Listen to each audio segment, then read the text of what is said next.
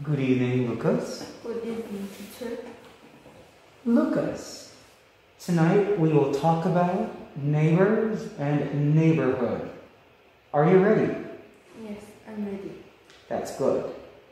Lucas, please share your thoughts about the topic now.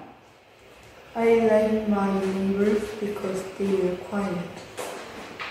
And neighbors are usually close to each other in my country because most people live in apartments, so they have to meet many times. And our neighborhood is usually quiet, but sometimes it's noisy because some kids yell. And I think our neighborhood is a good place for children because school is near and there are many places to hang out. And our neighborhood should be quieter so that people can get rest properly.